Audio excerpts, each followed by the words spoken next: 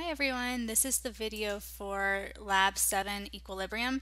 Here we're going to be modeling equilibrium in a way that is more visual in terms of setting up our equations than anything else, okay?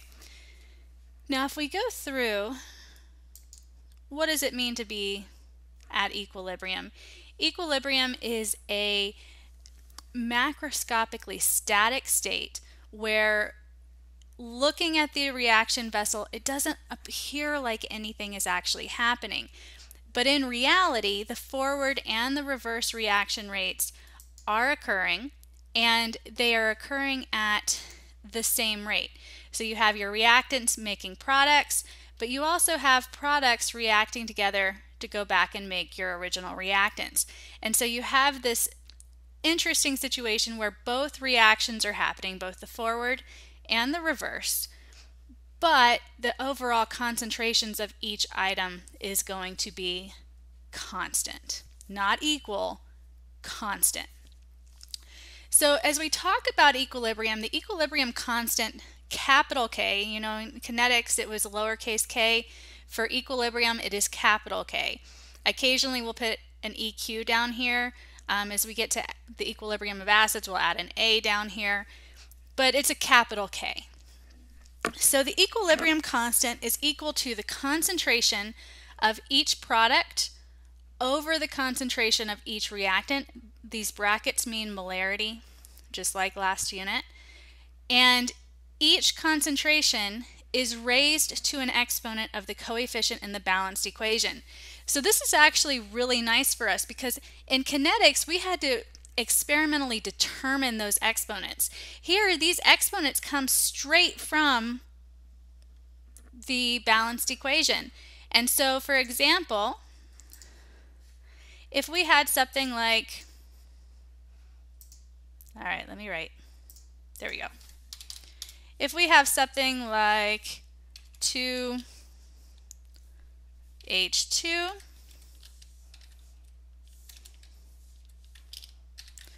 reacting with 2 moles of, or let's just go with O2.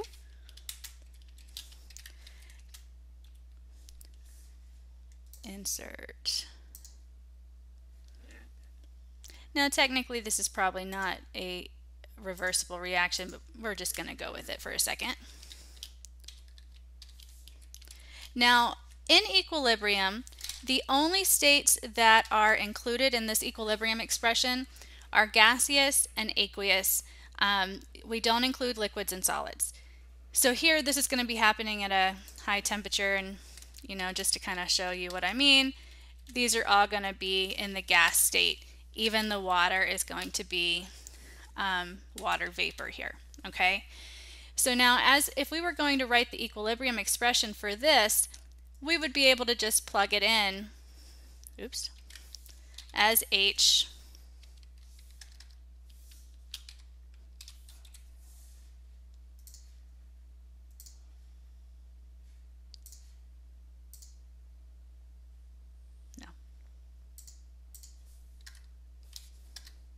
Not sure why it won't let me do that. So let's try that again.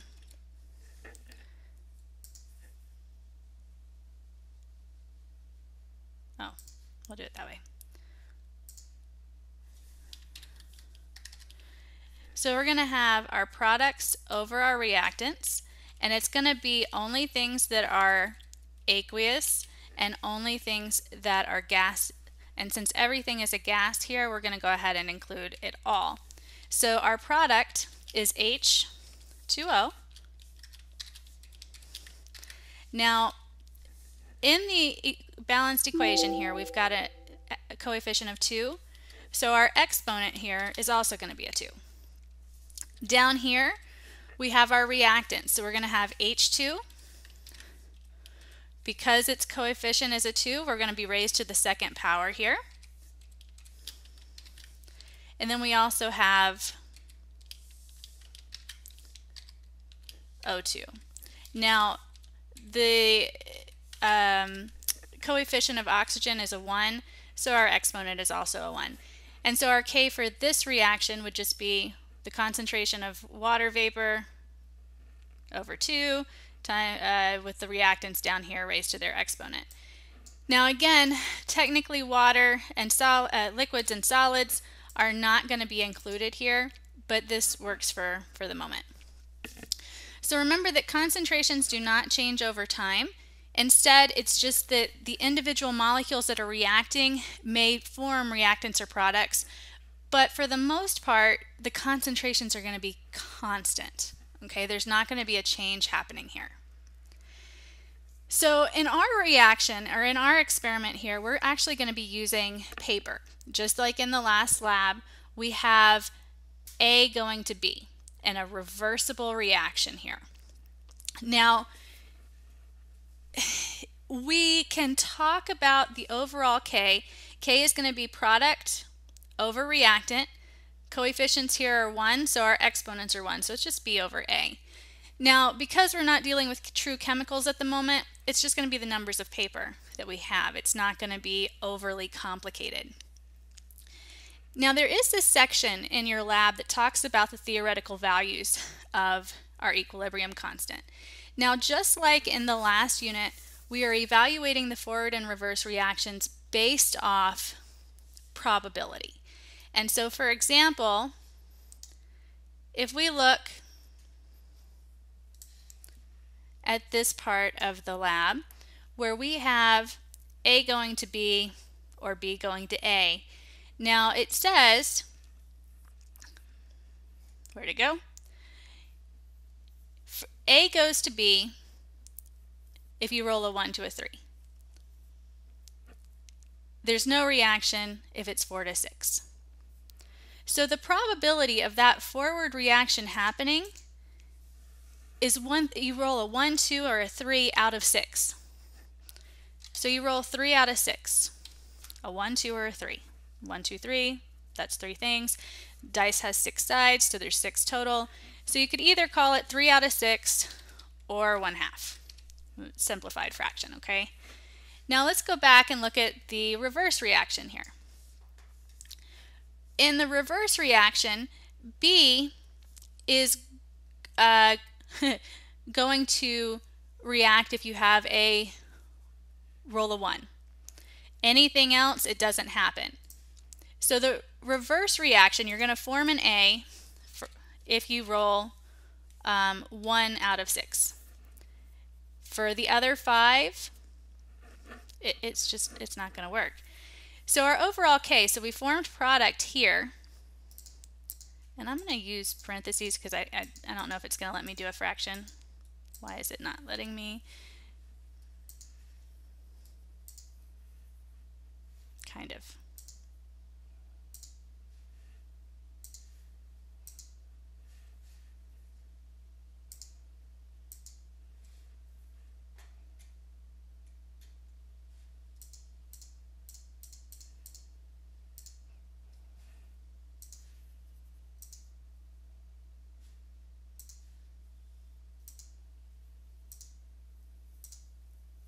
Yeah, it's just not letting me right now. But that's okay. So our K is product over reactant. Okay, so we have the product being formed if we have 3 out of 6 occurring. Now, technically, we could talk about the amount of time where you're also going to be making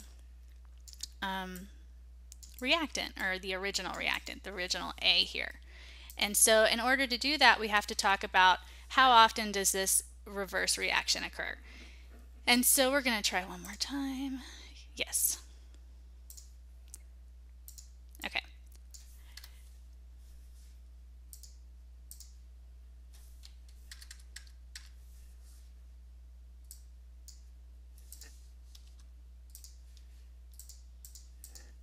Goodness gracious.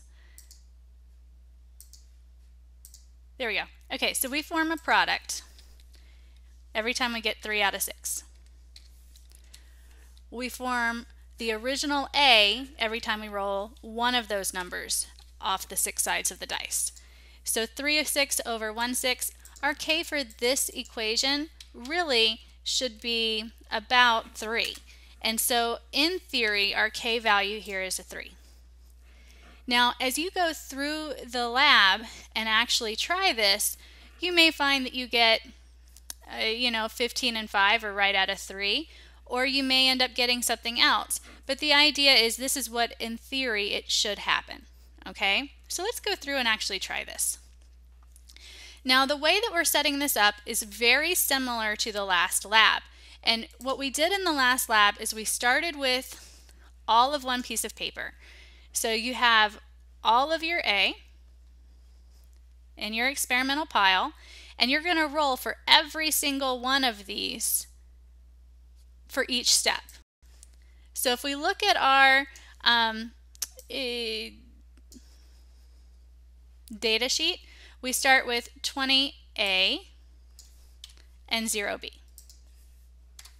That's what we've got so far. And so to roll for the first time stamp, we're going to pull up our dice just like the last lab. And the lab is going to have those colored dice again. And so you can go ahead and set up the order on your piece of paper, red, yellow, green, blue, white, whatever colors you have. And as long as you line them up appropriately again, you'll be okay here. But make sure that you're consistent so that you're not adjusting your data in some kind of bad way. Okay? Line those up a little bit better. So we want 5 dice, and at the moment I only have to worry about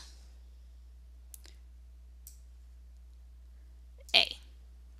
So here, remember that we said A is only going to react if we roll a 1 through a 3. Now I'm rolling 5 dice, so I'm rolling for this row right here. The only 1 to a 3 I see is right here. So this guy reacts. I put this in my discard pile and pull over a B. Now I'm not going to record this yet. I want to do it for all 20 before we do that. So we're going to roll again.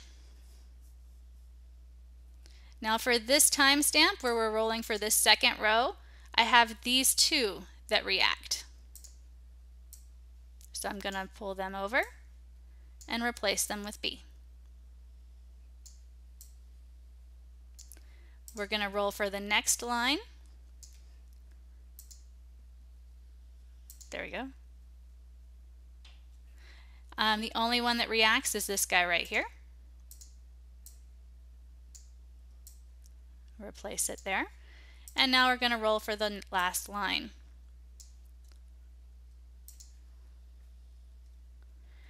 For this one, 1 through a 3, only this one didn't react, the other 4 did. So let's pull those over. Oops.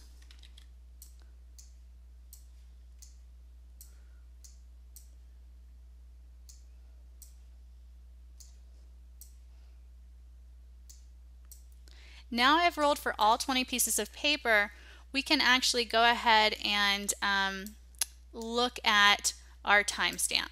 So let's go ahead and do that.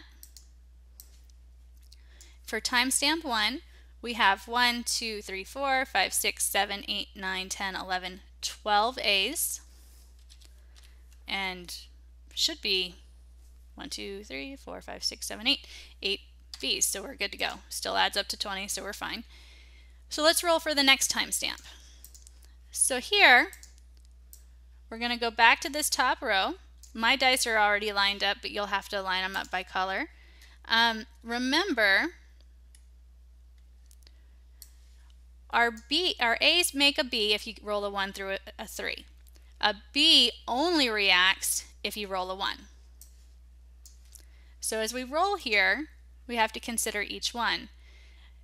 A, this is not a 1 to a 3, so it's not going to react. B, this is not a 1, so it's not going to react. These A's react with a 1 through a 3, so all 3 of these actually will react here. Oops, pull over. So now we're going to roll for the next line. A reacts with a 1 through a 3, so this guy reacts. Second one is a B. it only reacts with a 1, so that's not going to happen. A reacts with a 1 through a 3, that's not going to work. B reacts with a 1, so this actually did react here. I'll replace it. Now we're at that 5th position. A reacts with a 1 to a 3, so that works. It happened. So we'll pull it over. Okay, so now the next line. Don't need to cover it completely.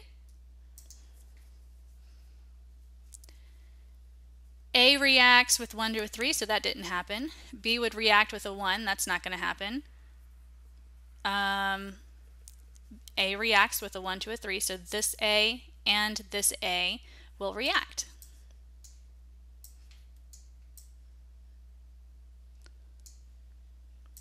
Okay, so last line here. Roll again. B only reacts with a 1.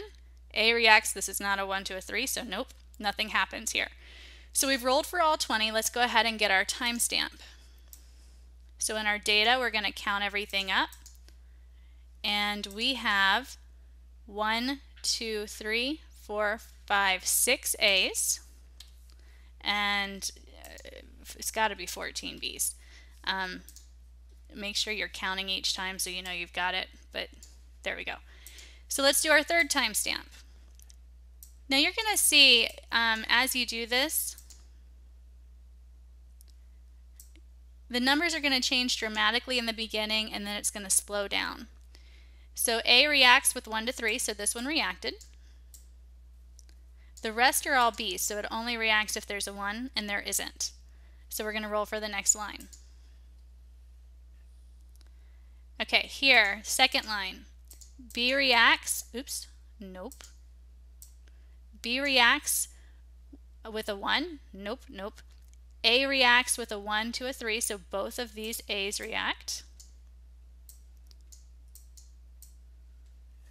Nope. There we go. And then this B has a 1, so it's going to react. Okay, so the next line. A reacts.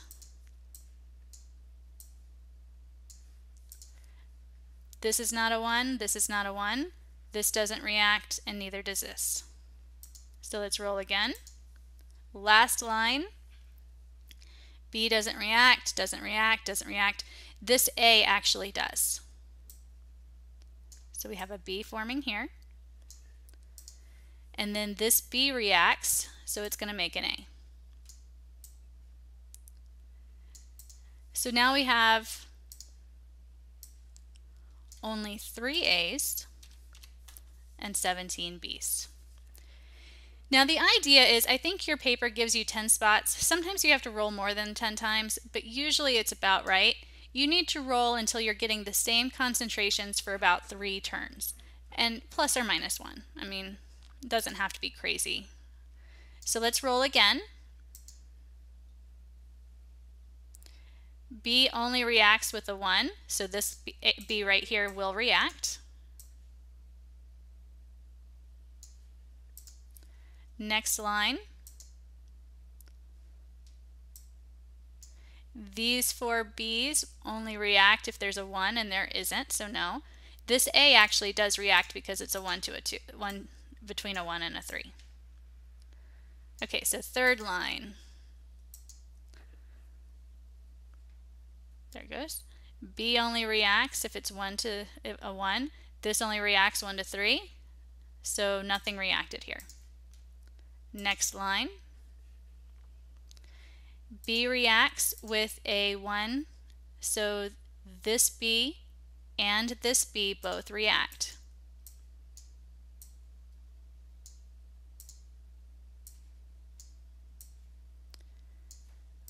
Looking at the A, this A will react because it's between a 1 and a 3. So now we've rolled for all 20, we can take a timestamp.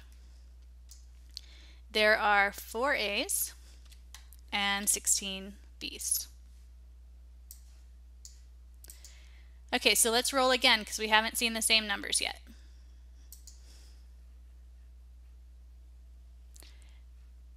B only reacts if there's a 1. Here's a 1. And this A does not react because it's a 1, 2. It's not between 1 and a 3. Next line. There it goes. B only reacts if there's a 1, so only this last position did. Third line.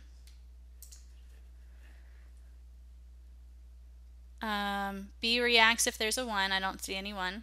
And this is not between a 1 and a 3, so nothing reacted. Last line.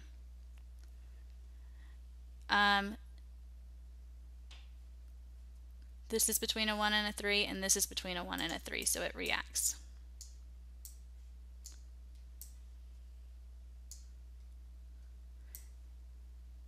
There we go. Okay, so our next timestamp is 3 and 17. Now technically this is plus or minus 1 for 3 turns, but we've only done a few, so I'm going to go ahead and do one more and just make sure that I'm at equilibrium. So B reacts if there's a 1.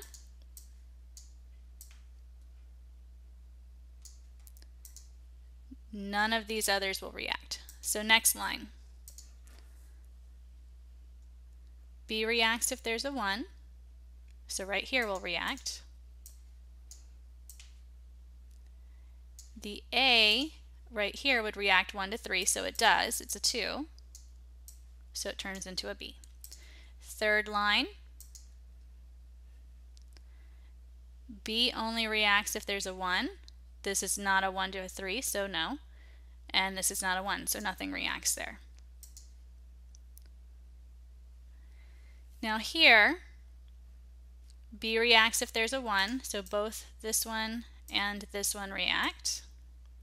And so we've got a timestamp. Now see, I'm glad that we went ahead and did a couple more because you can kind of see this is a big jump here. So 1, 2, 3, 4, 5, 6, 7, and 13. So let's do another one and see if that was a fluke or how it's looking. Rolling all the way for the top line, we actually have 4 reactions. This A, this B, this A, and this A all react.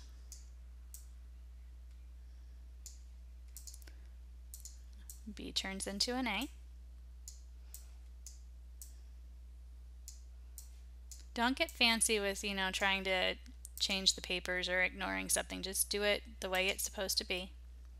Next line, B only reacts 1 to 3, A reacts for 1 to 3, nothing happens. Third line, this B reacts, nothing else does. Last line, nothing, nothing, nothing, nothing, up, B reacts. Kind of like that. So 1, 2, 3, 4, 5, 6, 7. So there's 7 A's and 13 B's.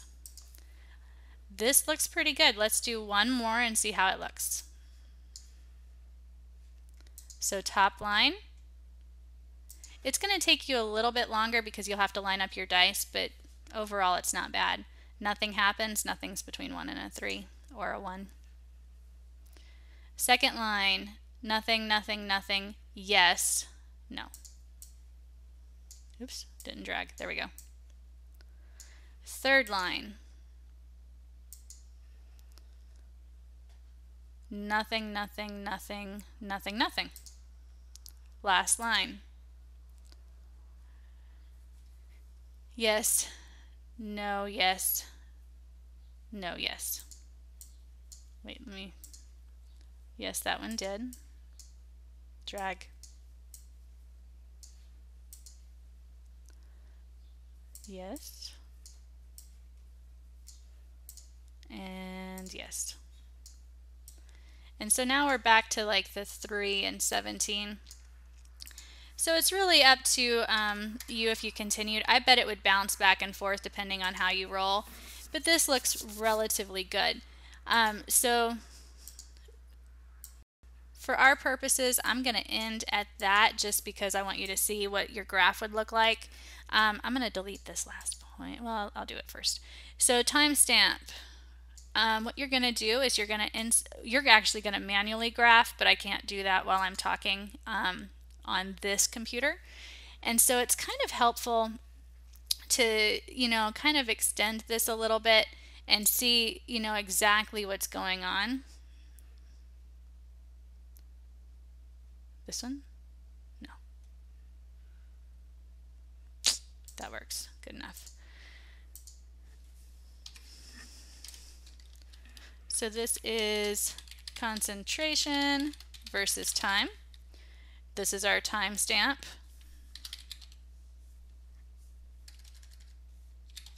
Specifically, it's the roll that we have.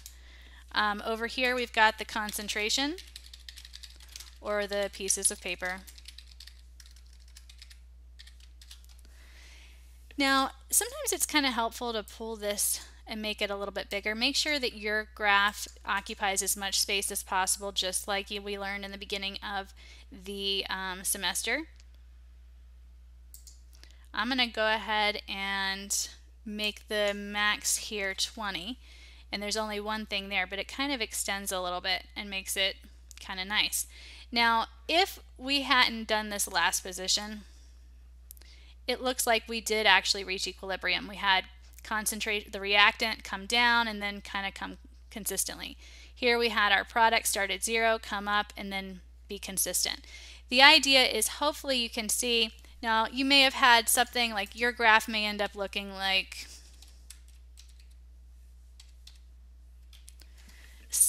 something like this, where it's relatively equilibrium, okay? It allows us to see that yes, paper did react, our reactants reacted, our products reacted, but the relative concentrations are pretty good, okay? So with that in mind, this is what your graph may look like.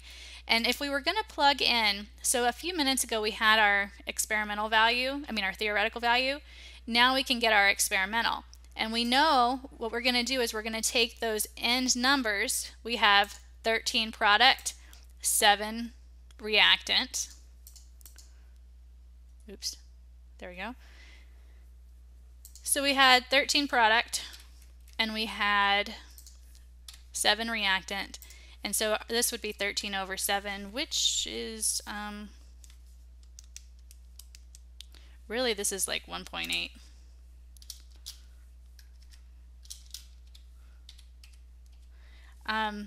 Oh, 8.6. So this doesn't really agree, but to be honest, I'm using a random code as opposed to real dice. And a lot of the time you guys might get closer numbers just because it's truly random as opposed to a coding for trying to be random.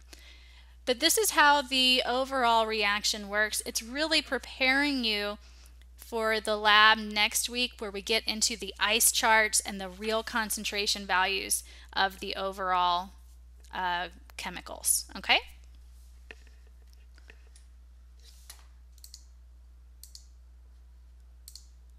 There it is.